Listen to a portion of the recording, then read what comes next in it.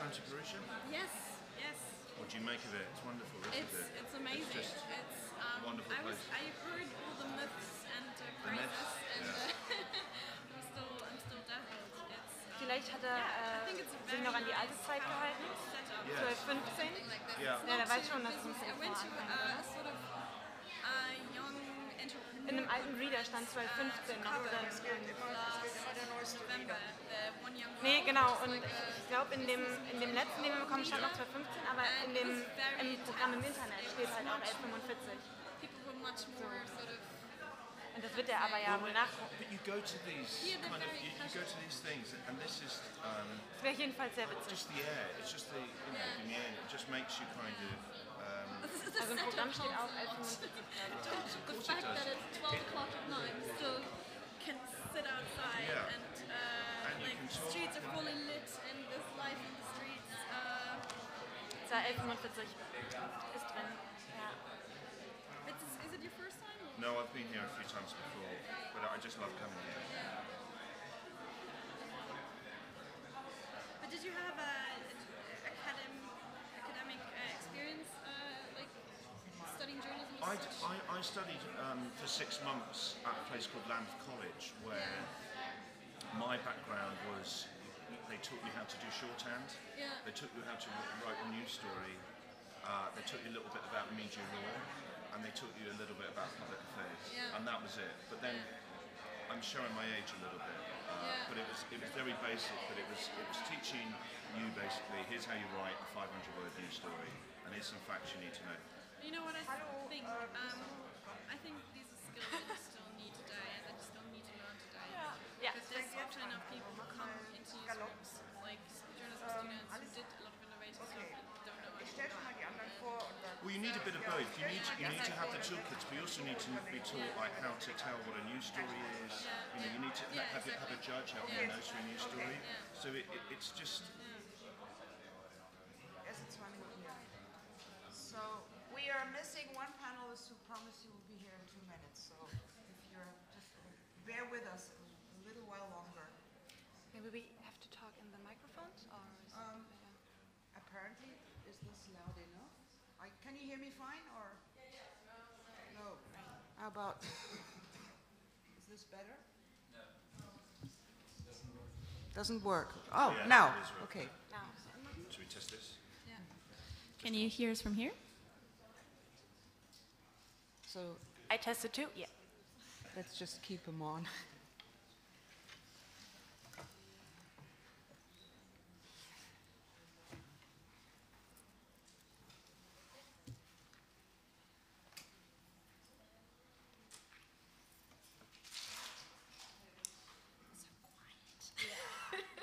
It's too quiet here. So, before we go into formal introductions of the panel, let's play a little game. So, who here has been through a formal journalism school education at some point in their lives? That's more than half, I would say. Who got into journalism on some sidetrack? Did something else before? Okay, a few people. Who isn't into journalism, isn't a journalist at all, but is just very interested in the topic? One. Okay, we hope to have two. Yeah. Hope to have something for you too. And now no problem. We were just livening things up a little bit. And just to complete this little game, so the title of this talk, this discussion is, why do journalism schools teach like it's 1996? This is, of course, a question to fill up this room, to get you all here, make you think it's going to be a splashy tabloid discussion. So who thinks this title is totally wrong and unfair? 1, 2, 3, 4. Okay. Great. Who thinks that the question mark should be an exclamation mark? Because it's true. Same. Who thinks it should have at least 3 exclamation marks? Okay. So there's a great mix of opinions here. That should make for an interesting discussion. So there's one ground rule. We have 90 minutes, and we do not want to bore each other, especially us up here. We don't want to bore you down there. So we're going to make this interactive as soon as we can, and we hope for your input. It will not be us talking for 80 minutes with 5 minutes of questions time. So, and please help us make it lively. So, and with these preliminary words, I'm happy to welcome the panel. So to the left we have Stephan Weichert. He announced himself as a digital thinker, which is just a great way of saying that he actually is a double professor. He teaches at 2 journalism schools in Hamburg, and one of them is the Hamburg Media School. If you run into people from Hamburg, it will be someone from Hamburg Media School. We are here with a big delegation, 15 people, all of them very interested, bright, talented digital journalism students. One is right here. And Stephan Weichert is the head of the department that teaches them. He's also a prolific book author and publisher about anything journalism, digital innovation, media innovation, disruption, you name it. And so, Stephan, you were the one that gave me the stern look when I asked, should it be an exclamation mark in the title? Why do you think that? Well, I think journalism training is somewhat behind, and you know the explanation or the remark, there's an elephant in the room, and that's what I found in this case. Nobody's accepting to admit that we are always behind the latest developments in technologies and innovation and disruption. And that's why we actually started this discussion in Germany, teaching the digital and to admit that journalists are somehow canaries in the coal mine. We have to try and experiment, and that's what I want to foster. I want more experiments. I want teaching hospitals. I want startup tracks in journalism schools, and especially in Germany, we're way behind. We're way behind, and we have to change that, definitely. Okay, so we actually agree more than it seemed in the beginning. To my left is Svenja Lau. She is one of Stephan's students, and she studies digital journalism with the aim of a master's degree. It's a 2 years program, on and off, for working professionals, and among other things, among other jobs, Svenja works for Xing, which is the German equivalent of LinkedIn. Yeah. But especially for Klartext is a journalism project. Xing, yeah. So happy to have Svenja, and so Svenja, you are a student of this program, and it's a private school, so you pay money for this, and you're busy anyway, juggling your jobs, and you have to study for this program. It is very work intensive. Do you think that you're actually getting your money's worth? If you think, will this enable me to have all I need to make it in journalism in maybe in 5 or 10 or 15 years? So, what I think about a question there, so can I be ready to be a journalist today or in the future? Because I think there are so many trends right now, and which are not made by journalists, because journalism is some way behind in working with tools of the past. So I think it's very difficult to be ready to be a journalist or in the future too. But in case you can be prepared. So for new tools, and this is where journalism schools can help. So, and this is why I studied the digital journalism program in the Hamburg Media School, because of experimenting with new tools and thinking about new business models, how we can earn money, and especially the role of journalists too. So either keep telling stories, or are there new ways, like being a moderator or something else. So I think we should be more sensible of what the audience is wanting. Yeah. Interesting statement. So to my right is Maximiliane Koschyk. Do I need to keep saying Maximiliane or? Call me Max. Max, great, Americanized. American rule, names must be one syllable.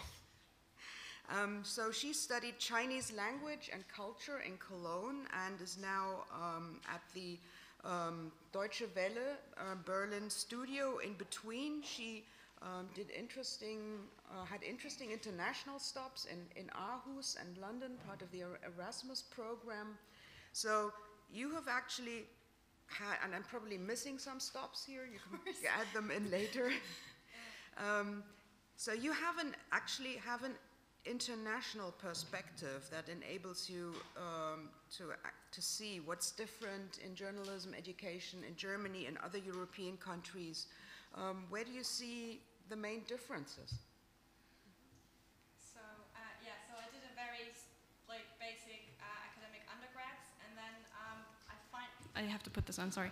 So I financed my undergrads by working as a reporter for German press agency DPA, and I realized afterwards that for working as a journalist I needed something more, and I did the Erasmus Mundus journalism degree, which is partially set up in Aarhus Danish Journalism School and then at City University in London. Actually, is anybody from that program here? One person? Okay, I know there's some more at Perugia, but shame on you guys. But after that, I decided I need still something more.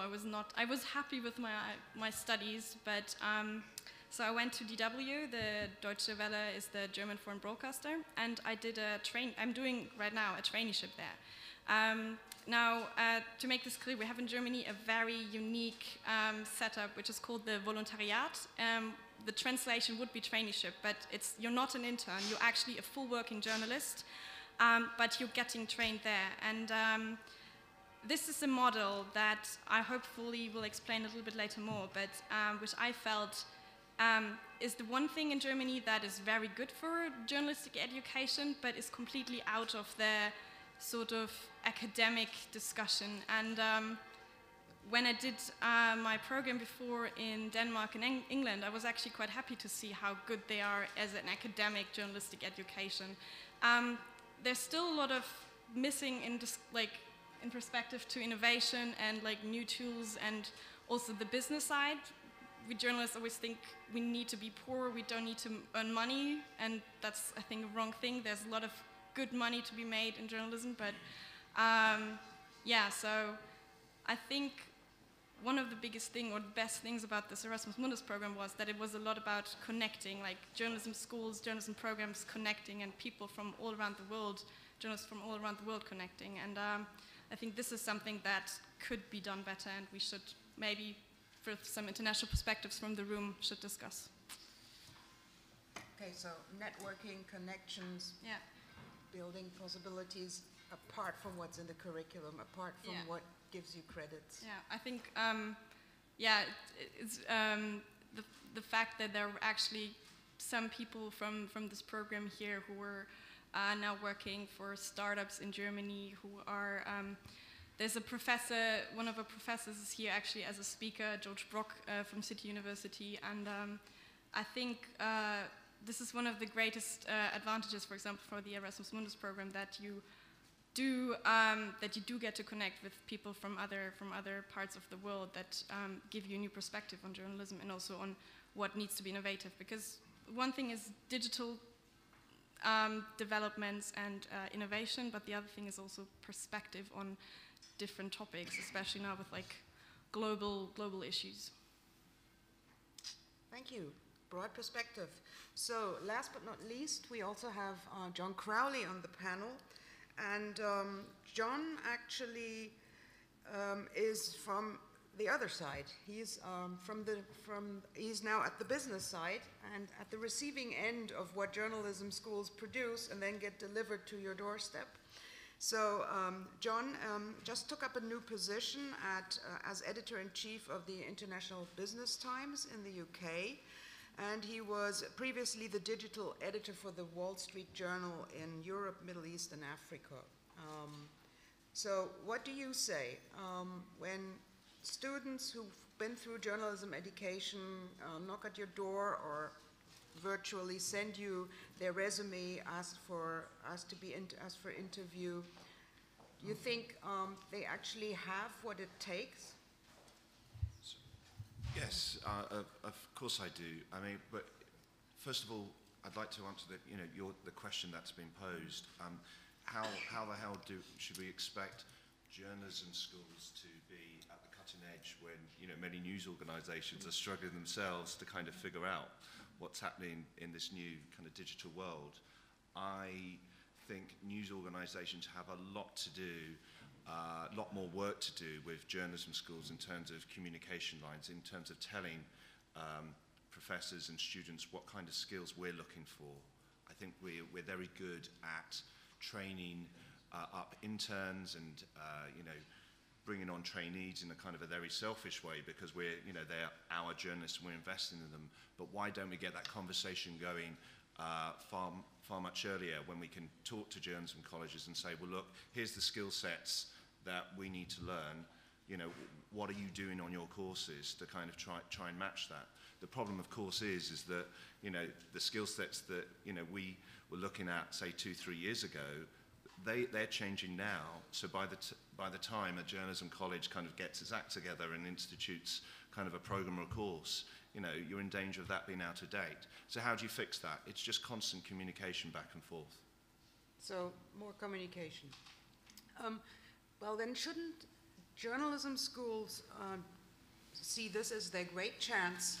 They are these behemoth legacy media institutions that are not fast enough for development, or they keep experimenting but in the wrong direction, or they don't know what in the end to make of it. Couldn't journalism schools send their brightest and most entrepreneurial-minded students into these newsrooms and work with editors, with reporters there, and form research and development labs and innovate together? Absolutely, I would completely agree with that. And as Svenja was saying earlier, is that we've got things to learn from the students, particularly, say, the slightly more old fogey kind of old school, if you forgive the term, kind of journalists who aren't kind of digital natives, where the people now, the young students are coming through in their early 20s, they've had the internet, since they were born. And a lot of, just journalists generally don't have the digital skill sets themselves. So as I said, it's a two-way street for sure. In terms of training, I mean, we're trying to train up our own journalists in our own newsrooms. So we're trying to teach them kind of video editing skills, how to write, how to perform, in front of video, coding. I'm on the lookout now for young data journalists at my new job, and I was thinking when we were doing this course, it's like, why aren't we kind of going into journalism schools and saying, well, these are the skills that we're teaching our staff at the moment. Why don't we compare notes and see what you're doing in terms of training, and then hopefully, there'll be a crossover in that sense. But what I mentioned is that some journalists and editors as well are a little bit afraid of new tools. Oh, absolutely. And challenges, of course they are, and I can understand it, but when there are some cooperations with schools and students have to do some experiments, it is a little bit difficult. The editors-in-chiefs mostly say, yes, we want to learn from you, and let's make an experiment, but the people you are working with, they're completely different. They are a little bit, they're afraid of the changes and the new experiment you want to do. And so for me, it was difficult to convince them that is a chance to communicate with the audience. It's a new way. Yeah, I mean, that's the thing. You have it from the top down. The editor-in-chief kind of does this kind of fancy PR. We need to, talk with journalists and students so much. You go and talk with each other. And then on the ground, in the newsroom, on the shop floor, there's kind of sticks in the mud where I've been doing this job for the last 20 years. I know how to do it. I'm scared. you know, to learn something. I don't understand it, I don't get it, I'm resistant to it. So, you know, the question being asked, well, why do journalism schools teach like it's 1996? There's a lot of newsrooms that still work in some ways like it's 1996 as well. And that's my big takeaway from today, is that, you know, the newsrooms have so much to learn as well. So how do you make that happen? Well, hopefully people like me can, you know, be persistent and just tell people, you know, tell my staff that, you know, this isn't, you know, some little dress rehearsal that we're doing. You know, we need to do this for real, because we need to learn kind of stuff as well. So in terms of news organizations talking with journalism schools, you know, I think that can be done much better. You know, so I'm talking from my perspective from the UK, and you know, what you've got now is actually tech companies who are kind of moving into that space to actually facilitate fellowships. I don't know if Matt Cook is here. He runs the Google News Lab fellowship, where I think he brought 8 journalists he brought through to kind of, they facilitated 8 journalists joining organizations like the Times and the Guardian. And you know, Google have done a very good job, and Matt's done a fantastic job. There's journalists from City and Cardiff in London going there, but it kind of begs the question, you know, why are we letting Google do this? You know, why aren't we doing this ourselves? Why haven't we instituted these fellowship programs? So that it's a failure at an industry level, I think, on the news organization's part, that they haven't done this. The reason why I like to ask provocative questions and think that it's not enough for journalism schools to think, well, if the newsrooms aren't up to speed, then how can we be expected to be, is actually that I see this from an American perspective, and that reminds me that I actually never introduced myself. So my name is Ulrike Langer. I'm a freelance journalist, a foreign correspondent based in Seattle. I'm of German origin, and my specialty is digital media innovation.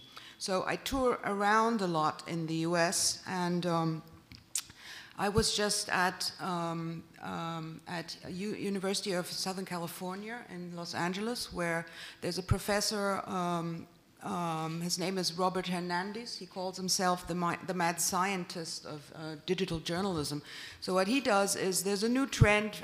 2 years ago, Google Glass, he buys a few, he buys Oculus Rift in the development stadium. He confronts his students with these tools and says, now let's experiment the hell out of it and see what we can do with this for journalism. So the approach at this journalism school is not, let's wait which trends might become relevant, but let's shape the future ourselves. Let's shape it now. And then, when they got some results and something to show for, they actually go to newsrooms and say, look, this is what you can do with this. And here are my students, and they are the brightest, and they are the innovators, because they started first. And I see someone in the audience. Do I see right that Matt Waite is in the background? So he runs the drone lab at the University of Nebraska. I'm not sure if the audience has a microphone. I hope I do. Would you mind telling us something about that? Sure, 4:30 tomorrow. Just give us the 1 minute version. It's similar to Robert Hernandez's idea. We started in November of 2000. Hey, there is a microphone. We started in November 2011 on the idea that flying robots with cameras were going to be a very useful tool to journalists, and we're going to present all kinds of problems. So wouldn't a university be an ideal place to sort of figure out those problems and how they were going to be used and how they were going to impact ethics before we started using them for real and affecting people's lives? So that's what we did. And it's been a complete disaster of regulations and government intervention and all kinds of stuff ever since. So show up tomorrow at 4:30. Great, okay. So there was a little commercial break.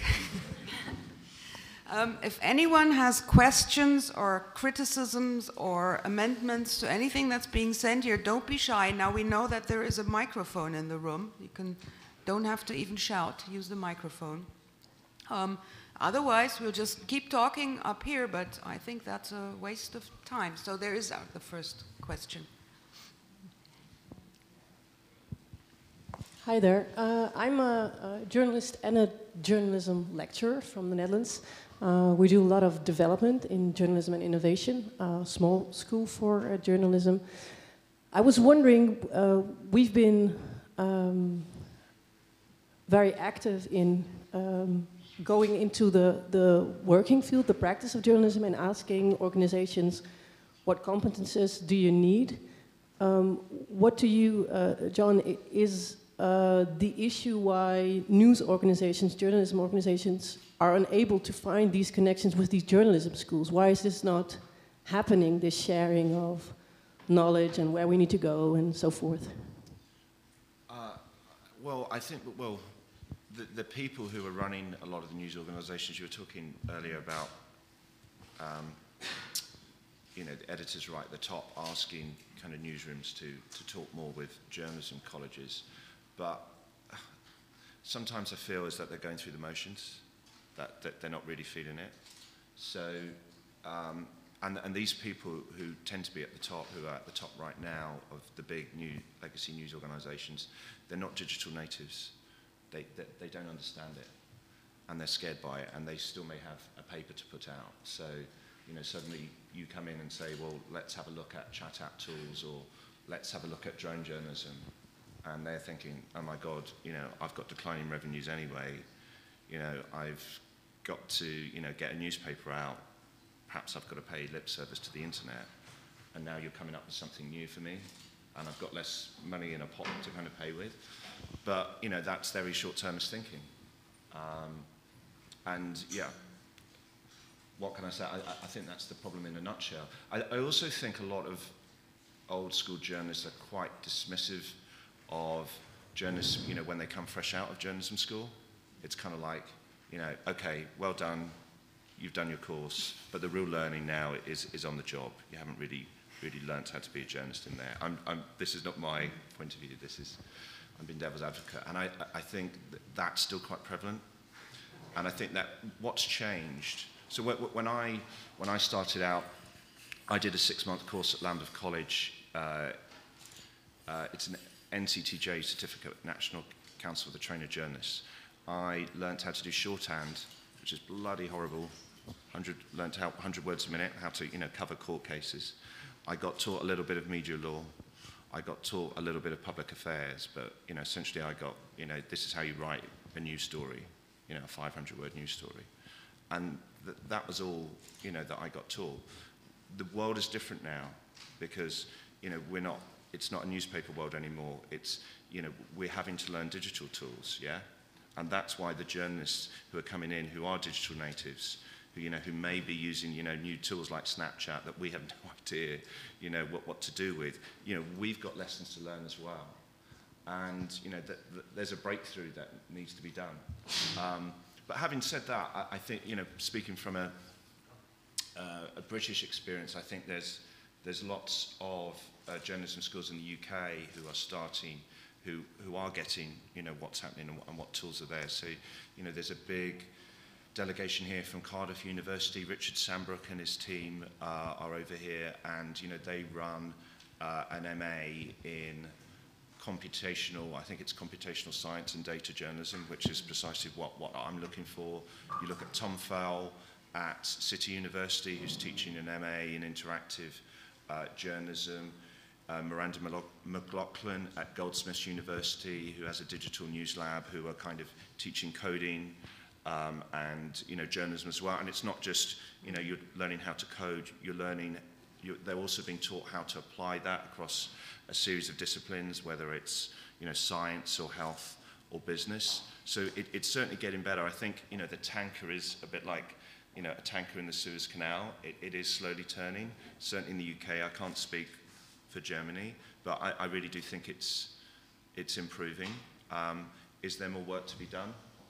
Absolutely. So I do actually think that companies can do more. One way how we do this at DW is for once that we also have our own media studies program. So together with the University of Bonn, we have set up NMA, which is a mixture out of, it's slightly journalistic, but it's more about the entrepreneurial side of a media company. And these students get to be both in our company as in the editorial office, also in the entrepreneurial side. And the one thing that we do, for example, with the traineeship program is exactly the thing, like it's an institution in Germany that I'm really sad to see hasn't picked up across the world, because as I said, every time I tell I'm a trainee, people think I'm a very poorly paid intern who doesn't get to do anything. But in fact, I'm doing a lot of things in these 18 months that I wouldn't have imagined. So we did courses in coding. We got our own 360 camera just to play with. We had an acting course. We had a one-day acting course just to see, like, as a TV reporter, like, it's really important to talk about like how do you behave as a person, and it's a lot of like experimental stuff. And I think the reason why this hasn't picked up yet in a lot of other countries, in Germany this can also be a bad program, so at DW we're very experimental with it, but I've heard about traineeships which have basically the same 1996 program as a traineeship as do journalism schools. But the reason why I think this is a good way to sort of for companies to do this is because you don't, as a trainee, you don't have that position of being looked down by other editors, because you're part of the company and they know you're invested in. I think that's actually a good thing, but you still get to be experimental, and it gives you a little bit of freedom to say, like, okay, I'm trying something out for you as a company, and it might work, it might not work, but it's good for you as a company. And we also try to, as a company, do this, and as a trainee to do this together with journalism school. So I came directly from not directly, but I came from that MA because I knew, okay, I had a little bit of the basic skills from journalism school. I had the idea that I got the frame set that I wanted to do something different, but I got the full skill set, or I'm getting the full innovative experience at the company.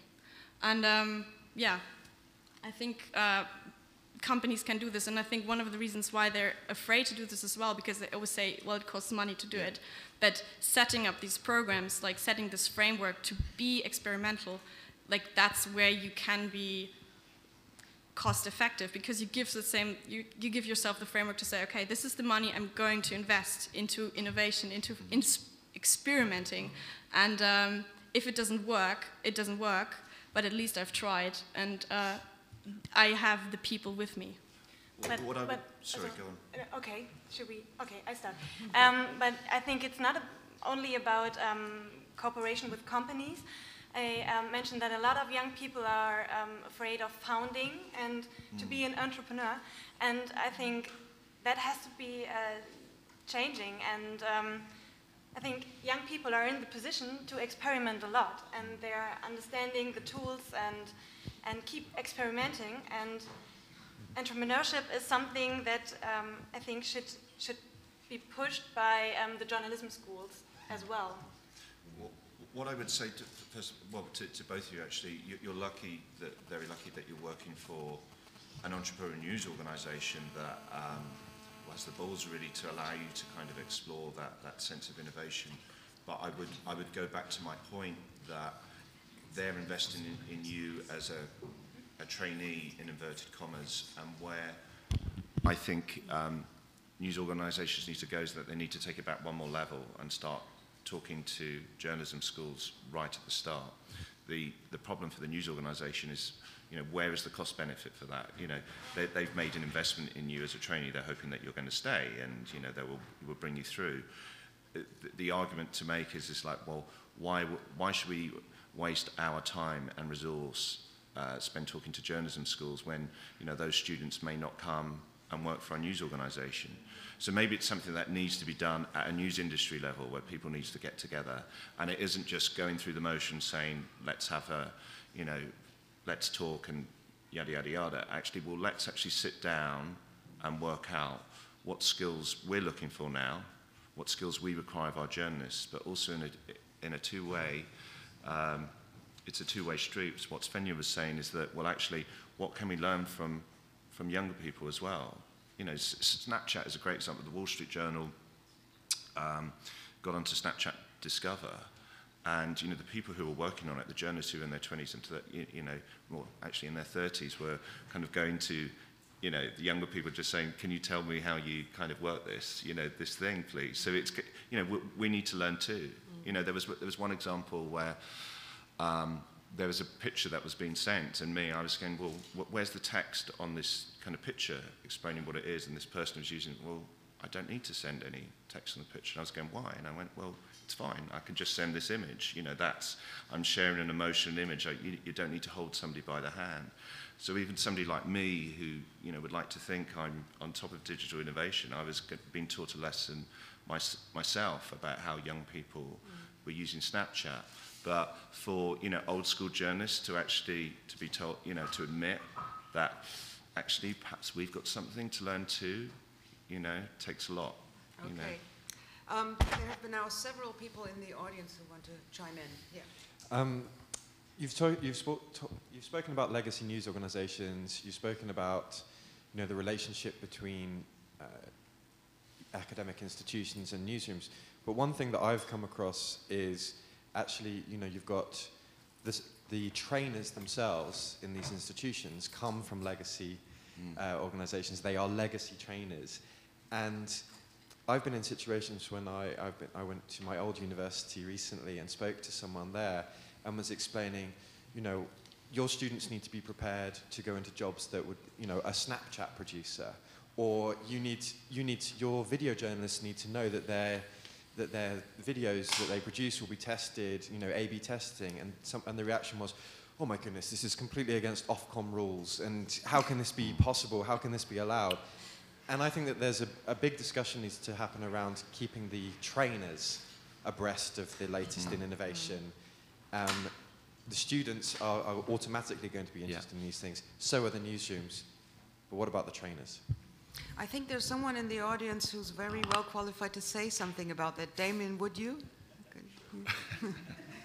So. Thank you. Yeah, definitely, you're right. Myself, I used to be a journalist. I'm not a journalist anymore. And I'm not considering myself as a teacher, neither. But I'm both. I'm crafting training programs for journalists, young journalists and students. And the whole purpose of that is bringing the entrepreneurial mindset to the students. So we've built the program 4 days in a row inside a startup accelerator in Belgium, which I co-founded 4 years ago. And I'm working with EX, which is a university in Brussels. And yeah, it makes sense to bring the mindset and the entrepreneurial mindset to those students, because they don't have to wait to the legacy media to bring them and to give them jobs. You know, the market is full, crowded. There's hundreds and hundreds of students who want to be journalists, and they will shift because they won't find jobs. And so the whole purpose is make them entrepreneurs of their own career first. And so I bring all the students inside the startup accelerator.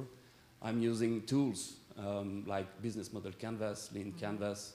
I've built one called lean journalism canvas to help them figure it out for how to build the reports, how to build the projects, and actually thinking about a report like a startup. Each report has its own business model, so you have to craft it, you have to think about the storytelling of your stuff. And we put those reports on crowdfunding platforms. And since 3 years now, we've managed to publish more than 50 projects for more than 100,000 euros funded.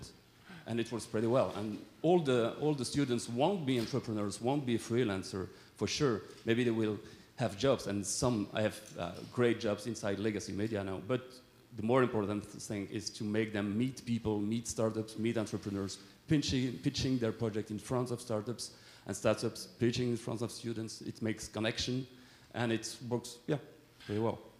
Can I just answer first? That might have not been the exact answer to the question, right? Because I think that's the biggest elephant in the room. who is training the trainers? And that's the hard part. We don't know. I'm missing a clear financial commitment of the schools and universities to foster innovation, education of the trainers. And it's very hard, for example, in Germany, to get good trainers for virtual reality, let's say, or 360 degrees video.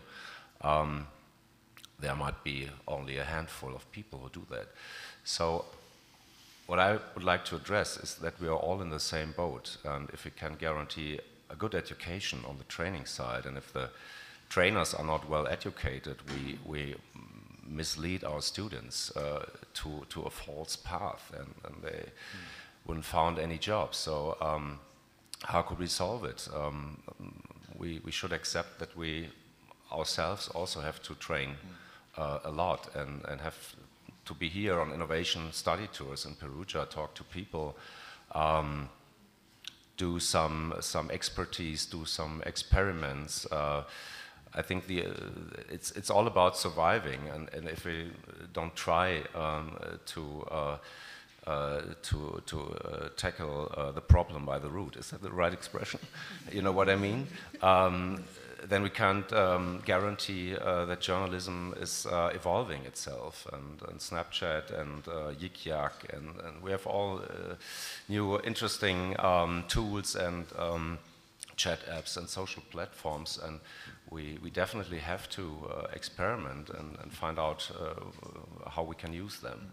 And we only can do it together with faculty members, with trainers, with our students, and of course with journalists from the newsrooms. So, well, I think that might be a solution. Try. Well, what would you say is the biggest hindrance in the journalism academic world? To my mind, it is often that the school themselves is willing, the trainers are willing, the staff is willing, but the curricula have to be fulfilled. It somehow has to be crafted in a way that it fits into a box. Yeah, these are sometimes bureaucratic reasons. Curricula are somewhat written in stone. You can't change them so fastly.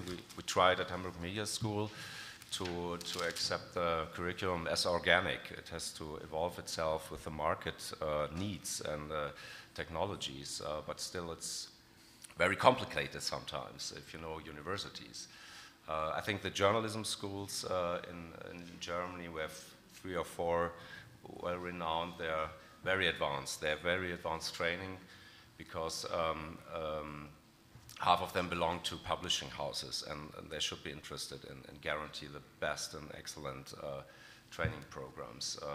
I think universities are more the problem. And you mentioned that they sometimes have legacy trainers from legacy media, and there's a kind of logic in it, because if you had a 30 years career as a journalist, you might be going to a journalism school, and sure, you can train young people, of course, but you have to get yourself trained as well. Otherwise, you only train legacy methods, research trainings, and which is not modern or adequate or digital in a way what we need right now.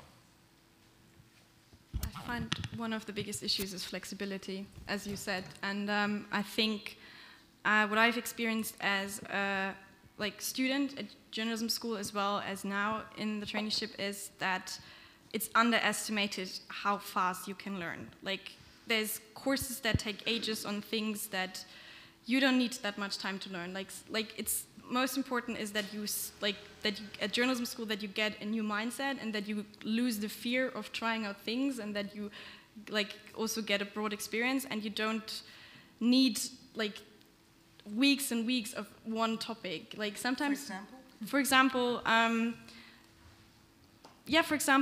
one big issue for online journalism is always titles and teasers. Like writing a catchy title and teaser. And there's been a lot of discussion in German online media on how to do that. For example, that it's both SEO compatible, but it's still catchy, it's funny, and of course you need an input in that, but you don't need to do 3 like weeks, or like you don't need to do it over like one semester once a week. It's fine to do it like for a 2-day course, and you get the gist, and once you get working, you actually have, I don't know, your notes on that, and you get practice. Like, I think that is the one thing. Like students, I as a student always felt kind of frustrated when I felt like, do I need this on this like long path of studying? And now I get rather like short courses where I get an idea of it, and then I can use it, or I can't use it, or won't use it. And I think that's one thing that journalism schools, for example, need more. And like flexibility on what's important. But like, if that time is freed up, what would you fill it with? I would fill it with new stuff. I would say don't get necessarily legacy teachers, but get somebody from an innovative project and have him talk for a day, like you did with us. You came in for, I think, how many? Like 3 hours to a program, and we did a little workshop with you on entrepreneurial journalism. And also to say, like, I don't necessarily feel that my company builds me up as like to be their investment, but more like to be a good journalist that goes out of there. And I think, yeah, like young people don't necessarily need that much time to like spend with one topic. Like, we do have a short attention span nowadays. That's an issue, I know. But it's also get it faster. But you also get it faster, yeah. And it gives you flexibility to open up for new things. Like, who would have thought like a year ago that Snapchat would become an issue in newsrooms? Like, honestly, I used it like since 3 years. No, but like 3 years ago, Snapchat was a funny app, and it was like more like thought of as a like dodgy sexting tool, and and now it's actually like a serious topic for journalists. And you know, like, yeah, like I think not a lot of you can't use that in a curriculum like as a real course like Snapchatting 101, but you can do like a 3-day or like a 2-day or 1-day course, maybe even just as a Snapchat story on how to use it, and people will pick it up.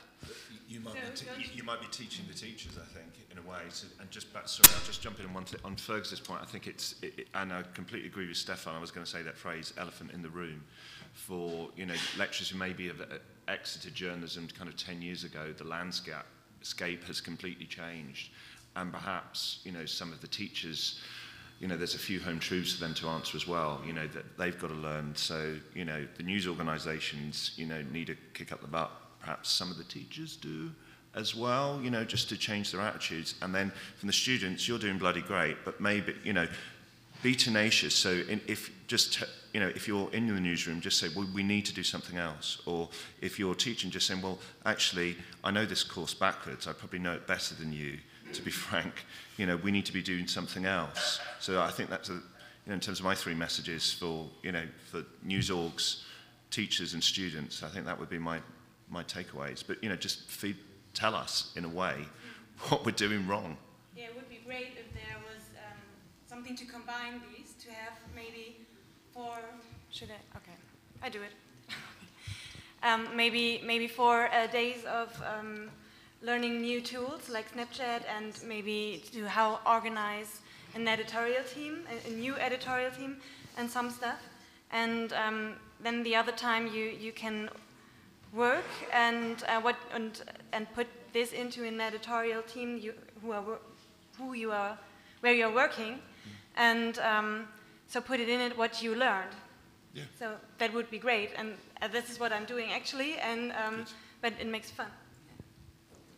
So I'm a reporter, and over the past 15 years I've been working for a School of Journalism in Milan, teaching and crafting programs for my students. So now I'm full of doubts hearing what you're saying. And so to me, when you talk about Snapchat and new things, new digital stuff, they're just, tools, not curses. So the question, especially for Stephan, is if you had the opportunity to project from scratch the School of Journalism of the future, what subjects, what titles would you choose for your school? Titles. What do you mean by titles? So what subjects? Yeah, thanks for the question. It's a big one. Well, we were talking about this kind of things. I believe in news labs.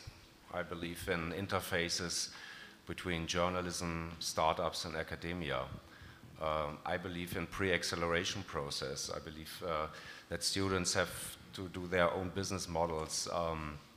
You might have to explain the term pre-acceleration process. Oh, could you do this for me, please?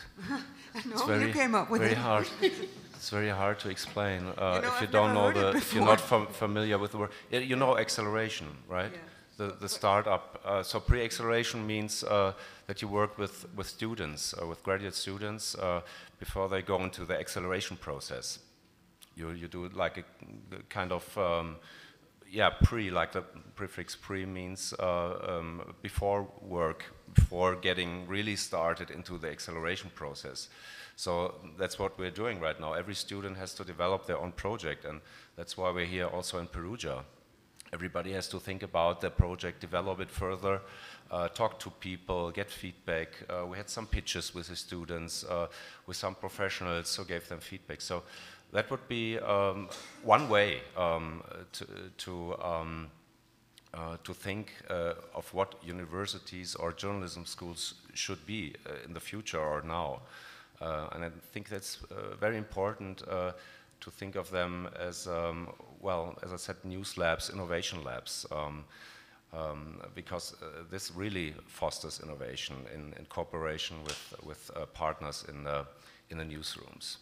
So I wouldn't name a tool or a track, or I would say research is important than ever, but it doesn't have to be necessary the way we did it for 40 years. It has to be include data journalism, of course, because we all will work as journalists in the future with data. So that's definitely one topic I would put inside the curriculum. To do research on statistics and data and ask the question how to visualize them, to put stories in them, and to read them. Does that answer the question a little bit? So I mean, coding could be one. If we had to imagine a playlist, because we have to be very practical, I think. So coding. Okay. Coding is a different path, but maybe you mean something. Journalism, data visualization. Then what else? Do you mean something like organize a new editorial team, something like that, and think about new business models, and experimenting with new tools like Snapchat, as you said, and there would be a few more in the future. So of course, and I think entrepreneurship is very important as well. So I'm working as an editor right now, and in the near future I won't be an entrepreneur, but I think it's very important for a young journalist to have a name and be popular to other journalists. So I think these are very important things. Yeah, so you're looking for the 5 key elements of a journalism curriculum, and I think there always will be research, there will always be storytelling, there will always be entrepreneurial journalism in a sense, maybe also computational skills. I don't know, I'm not so sure about that. I don't think journalists need to do computational stuff, but they should understand how it works.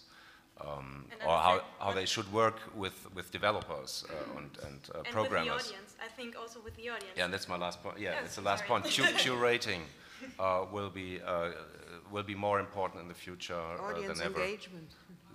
I mean, that's the same for me. Audience engagement, curating stuff, working with our viewers and readers. That will be most important. So that would be like the 5 key points. Wait, no, John. I think there's someone in the very back who's been wanting to, or is it given up?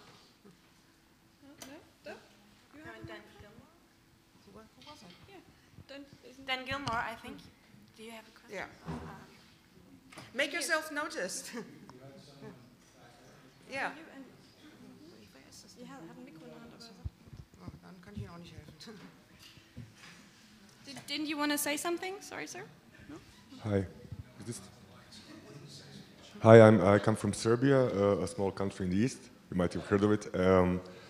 I work for this media development organization. We do most of our work with small local media, meaning outside Belgrade.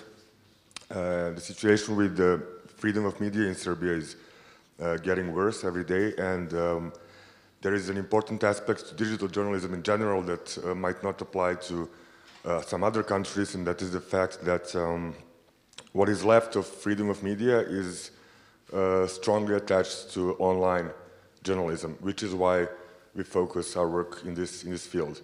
Now, one of the problems we've faced when working with journalists from small local media is that whatever the quality of knowledge and skills we provide them with, once they go back to their office, they can only use it as far as their immediate environment is capable of understanding the importance of this, and this is not always the case, whether it be on the resource level or on the level of awareness of their editor.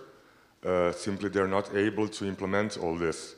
And I simply wondered if any one of you has ever experienced this situation, the challenge of basically trying to change the whole environment through a single, usually young journalist, usually working, down the ladder in the company hierarchy. So that's it. Thanks. Yes. There's another. We will gather some questions and then try to answer them. It's been mentioned that legacy journalists, it's a really cruel term, but anyway, folks that have put in 30 years learning their craft and then go The thing is, we all will be legacy journalists once in a while. I feel like a legacy journalist about once a week, frankly. Yeah. But I think the point more is, when folks like this, who, when you're learning in the newsroom, you sit at the knee of somebody and you understand how this craft works, right? And the content that you're producing at the age of 50 is fundamentally different in its depth and nuance and context and understanding to what it was when you were 21, and that's how it should be. And those people are not in our newsrooms quite often. A lot of broadcasters and news organisations have made it economically attractive for people over the age of 50 to leave, voluntary redundancy programs. And that's, so one question I have is, these folks are eminently important in journalism education, but their skill sets are, the English term is on the nose. They lose traction very quickly. What can journalism schools, and so I'm putting this question to you guys, what can journalism schools and media outlets do to keep those skill sets refreshed? Because it's in the it's in the interest of the sector to do so. What kind of innovations have you seen or would you want to see to move this out of 1996? Okay, so we have, if I get this right, we have two questions, one from the gentleman in the back. How can the infusion with new ideas and new skills that young journalists learned be transported back and made useful in smaller newsrooms, where all too often then these young journalists are hindered to evolve and infuse their institutions with what they learned? And the other one was, how can seasoned journalists which have very valuable skills be made even more valuable by enabling them to come up to learn the news crafts too, the new skills? So these two questions, and who would like to chime in? Maybe I can start with the first one from you. I had to make an experiment with a public broadcaster, and the problem was really the editors-in-chief wanted that we find some new ways to communicate with our audience, and they liked my ideas and they wanted it, but especially the people I was working with, they were a little bit scared of these changes. And I think this is a point who makes it difficult, because you just can involve what you learned to your colleagues when they are open to your ideas. And I don't know, is it what you meant? Yeah, okay, because I think we should all be more open. I especially want to learn from journalists, because I'm a student now, and I'm a young editor and want to learn, but I think we can learn from each other. Okay. You want to go? No, okay.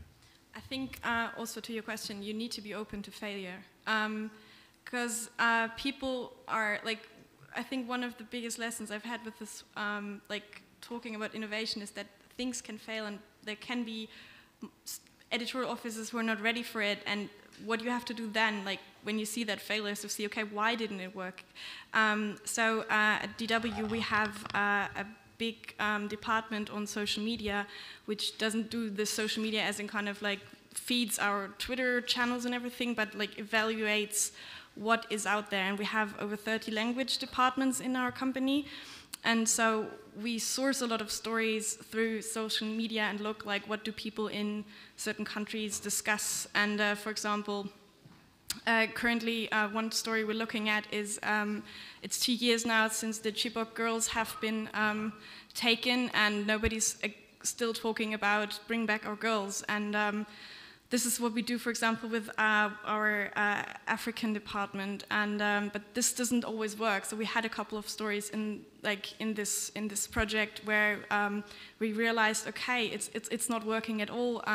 We can't get this cool, fancy hashtag stories going, and why didn't that work? And then we actually said, okay, we're just gonna evaluate. We found some mistakes, and like, let's give it another half year and then try again. But often enough, I find one big issue with like innovative, motivated people coming in, that situation happens, the newsroom's not ready, but then it just dies. And nobody's actually evaluating, because they're afraid of the critique, of accepting the mistakes they've made. And I think that is one important lesson, like fail again, fail better, you know? And I must think of the sentence, so we try it in the past and it doesn't work, so now we won't do it again.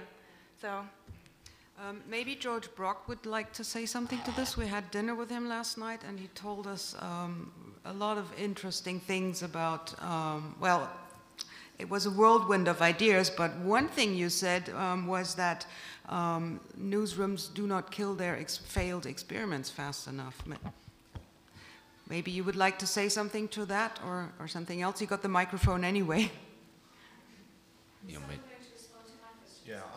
Oh, yeah, we will come to that. We'll just keep the conversation going. I have not forgotten that. You mean Dan? I've got a response. Dan. No, oh, Dan. Yeah, sure. No, I'm sorry. This was a total lapse. We were talking to so many people. Of course, Dan. No, you were going to say something else. Total lapse of reason. Forgive me if I repeated something.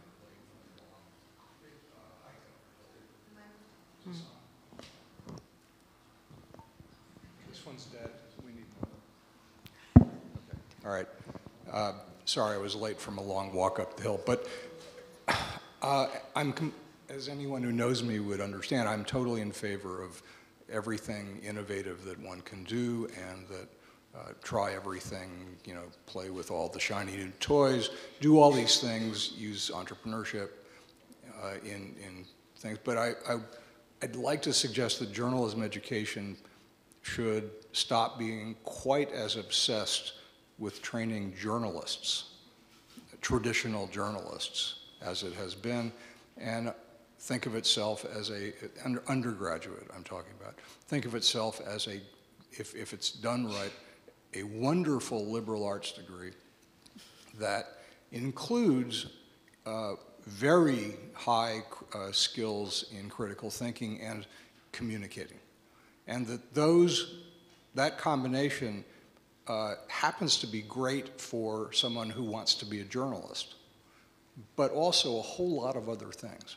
And that J schools should think of themselves in the broader context for the future. And one of those contexts is actually quite close to, in fact, I believe, part of journalism now, which is the advocacy people in NGOs and other places who are doing outright journalism, like Human Rights Watch, American Civil Liberties Union, and others. There's a whole market there for journalism schools to serve in those and other ways. So I want the best journalism training there is, but it can be applied very broadly, and I don't think we're thinking about doing that hard enough. Okay. We had the second question. Yeah. Is someone can answer this one? I'll try and answer it. To the woman's question about retaining, what was it, journalistic talent for people who are slightly older. At the Journal, we did have a training program, and I think actually journalists in newsrooms should be trained. Actually, I do think there should be. I mean that's an obvious statement to make. And at the Journal, what we did everything from teaching them about what our business model was, which certainly something I didn't learn 20 years ago about business models in journalism. That wasn't part of the debate. But we teach them, as I said, video skills, video editing skills, even coding. But they've got to meet us halfway. And what I found, perhaps with slightly more older journalists, is that they are resistant.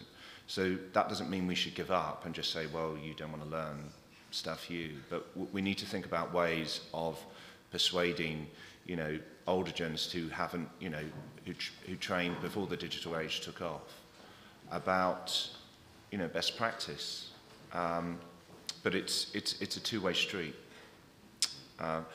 What I would say actually, just to a point before that was made by Stephan, that I do think it is useful for journalists to have computational training. I don't think it shouldn't be mutually exclusive. You can have a journalist who have data, coding skills, and learn how to spot and sniff out a story. I wouldn't say every journalist needs to do that, but certainly in our newsroom, where the big gap is in resource, is journalists who may have some coding skills and licks, and also have that old journalistic kind of head on them as well. We're finding that really useful. So that is working for us in that sense. I didn't say that it's working. I said it's one path. Yeah. So.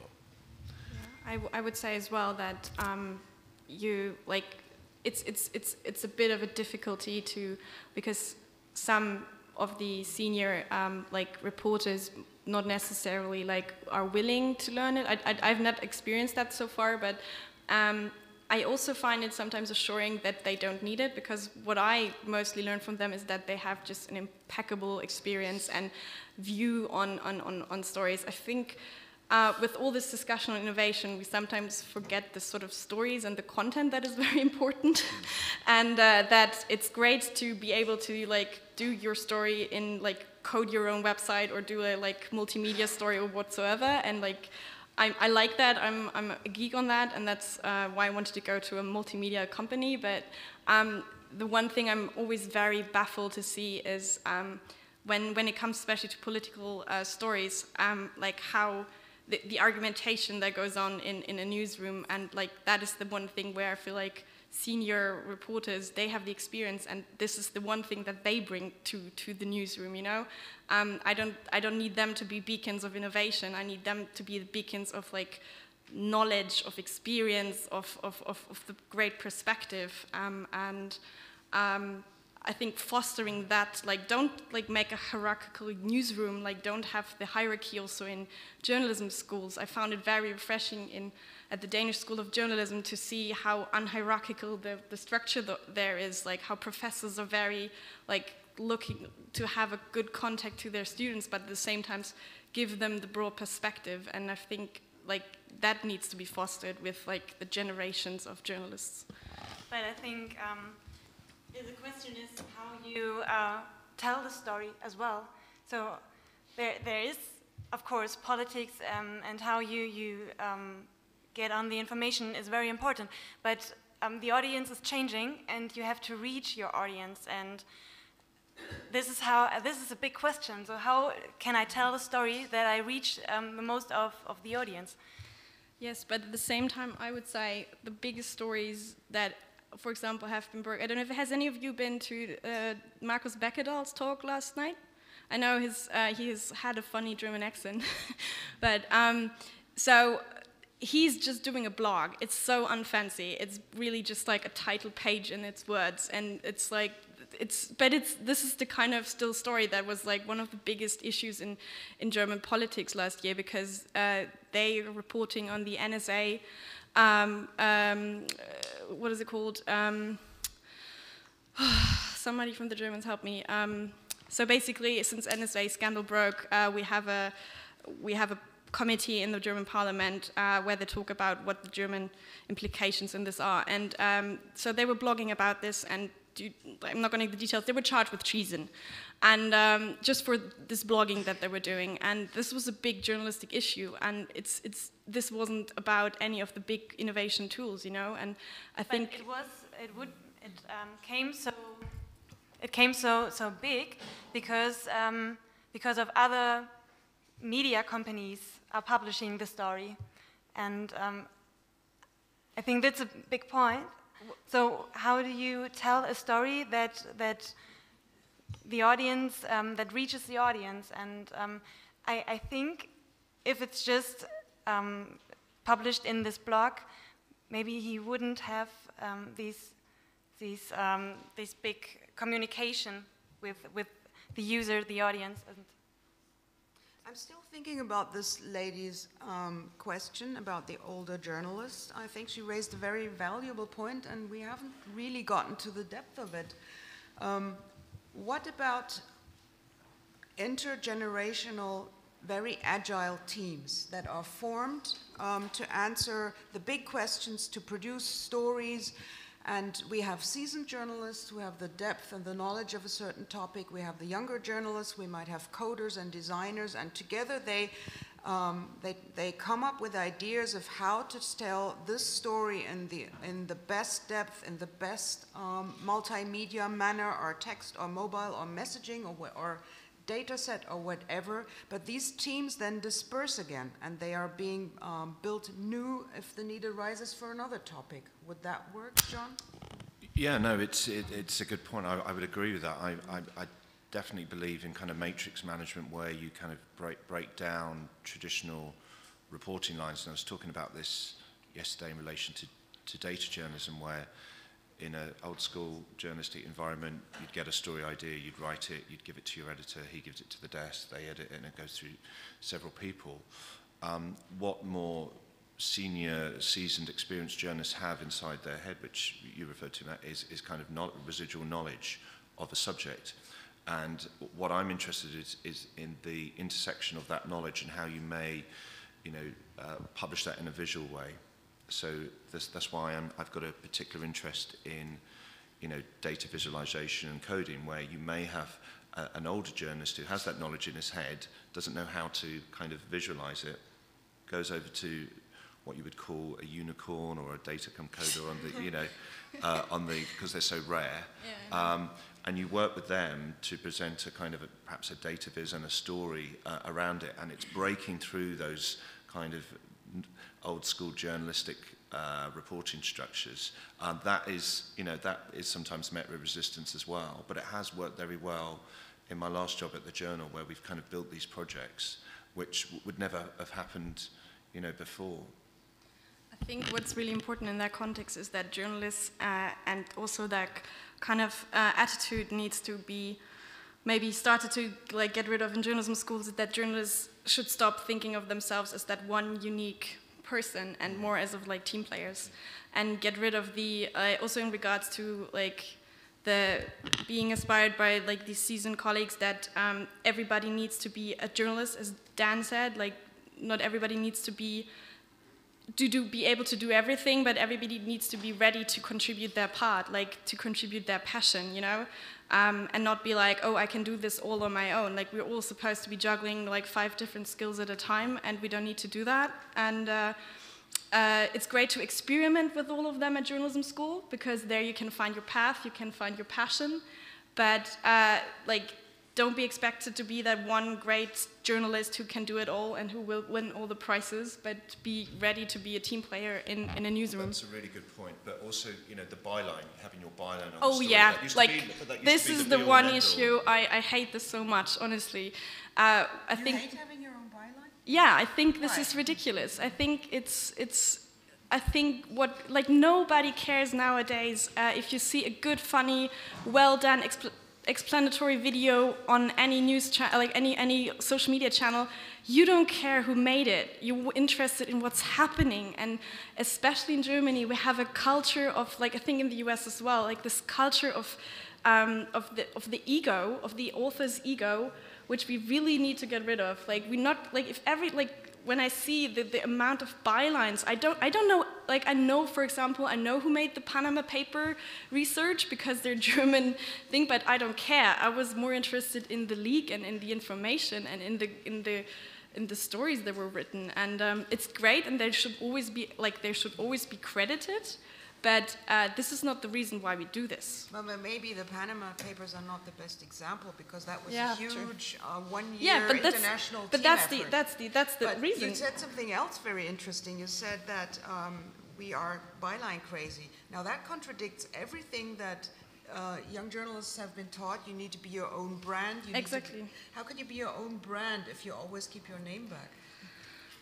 Because your work should speak for yourself, and not when you do good work, people will notice and they will approach you, and you will find the right people to work with, and you not necessarily half of the people who I know by name, but I don't really know what they do. But I rather see good stuff, and then I'm like, oh, okay, so I later found out who did that. I think. If you do good work, you'll do your path. If you have a passion, you find the people because you get to work with other people. But you don't necessarily need to be that business card ready person. There are a few questions. Yeah, over there. So my question is sort of coming from the perspective of someone who is interested in journalism, but a few steps back, not even enrolled in a program yet, because clearly things are changing very drastically and very quickly. So my question is that with all those changes, to be a successful journalist today, do you really even need a journalism degree? Provocative questions. You said that you like them. Can we broaden it? Have we ever needed a journalism degree? It's a free profession. Well, I guess to clarify, do you think that to really be successful at this, do you need to go to a specifically journalism school? Do you think that's necessary to really be able to do this job and do it well? So I think it depends, right? So what do you want to do? Do you want to be a journalist who writes a report in the newspaper, or do you want to be someone who maybe be sometimes an editor-in-chief and can organize your editorial team?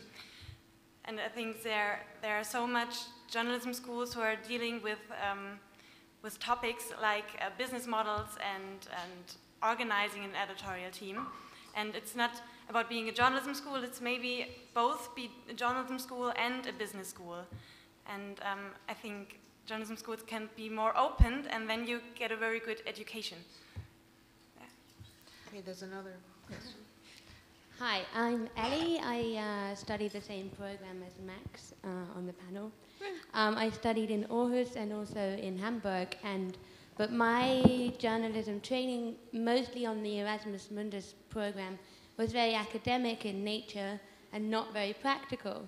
But I think the fact that so many people here and are, sharing knowledge and sharing ideas and sharing everything.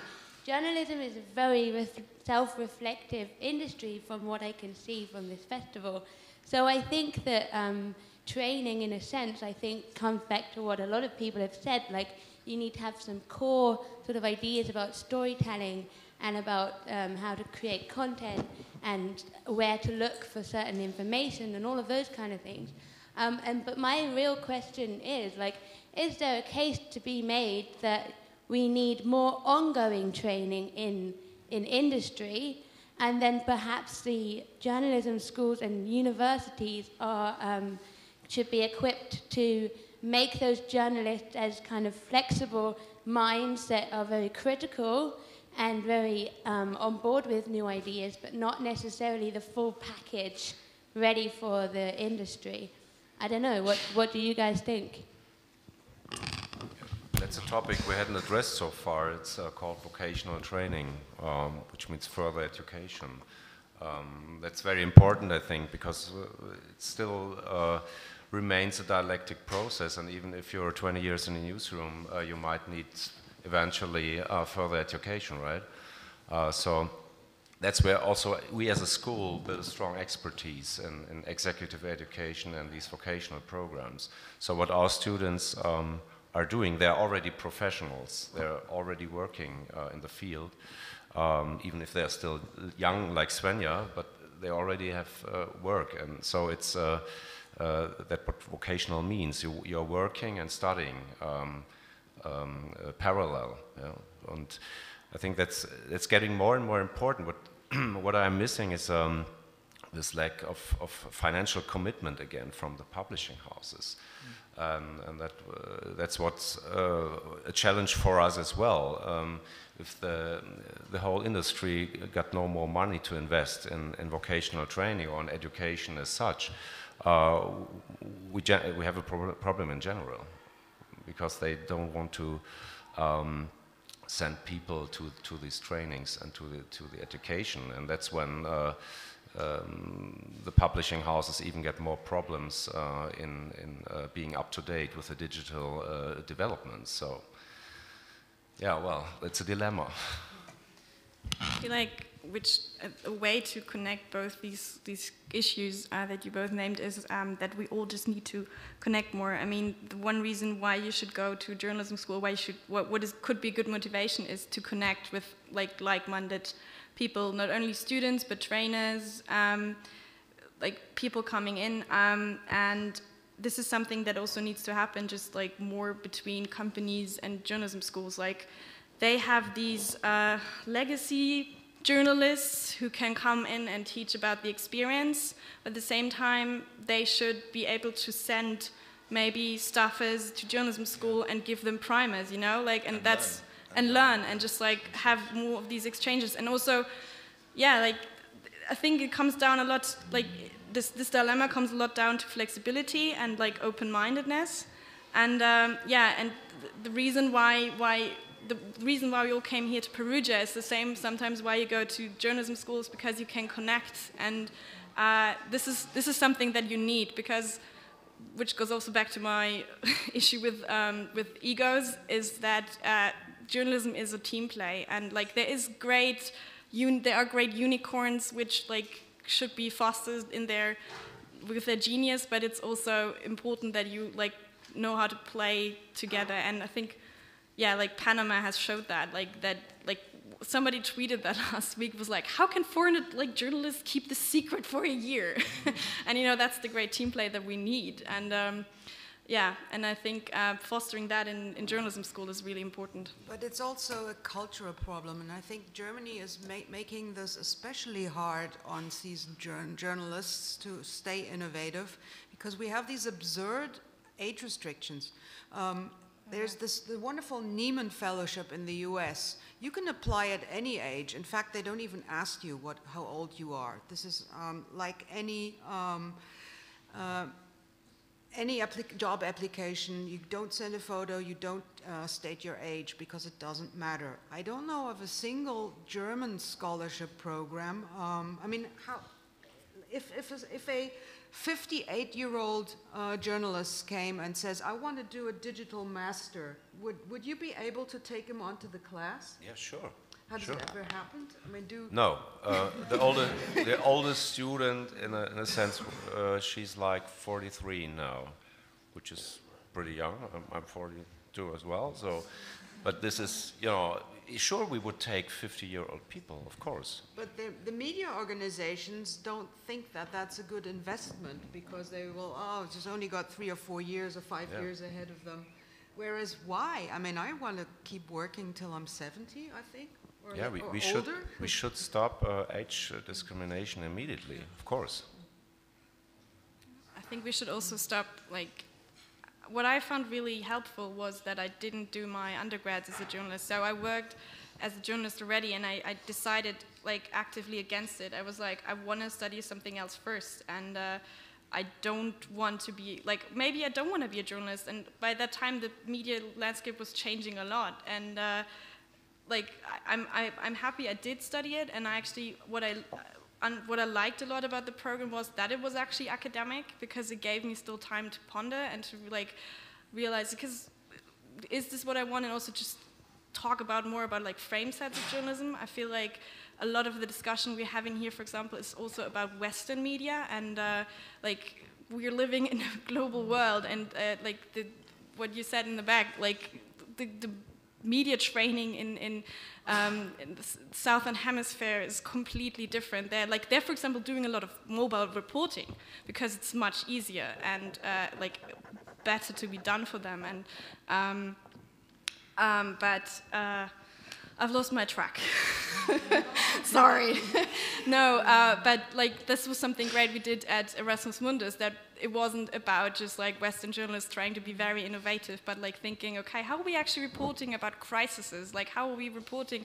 Why are we always taking a certain kind of framework? Like, I had classmates there from Rwanda, and when we talked about like things like the bystander apathy phenomenon and all these things in framing, I was the first time able to hear this from an experience from like a Rwandan journalist, and not from, you know, like a white old male professor. And I think, as we said, media trainings keep going on. They're never ending. And so, of course, there can be students which are more than 40 years old. And I will be someone of them. I hope they're more than 4 years old. 40. Or sorry. 40. And I think, yes, as I said, it's not a question of the age, because we are all journalists and we keep learning. We should keep learning. Our whole life, right. So we're nearing the end of our 90-minute time slot, and there are probably a lot of hungry stomachs in this room. And so are there any more questions from the audience? Something we didn't touch on, not in enough depth, anything? That does not seem to be the case. Does anyone on this podium have something to say that needs to be said? We hope that we gave you some good ideas to think about in the next days, and we would love and be happy if you talk to us and remain into the discussion about the future of our jobs. Okay, then thanks a lot to panelists for your great contribution. Special thanks to Stephan for coming up with the idea of actually pitching a podium here. So this is a joint project of the International Journalism Festival and Hamburg Media School. And thank you for moderation. And thanks, of course, for the audience for sticking with us for 90 minutes. That's a marathon. Thank you.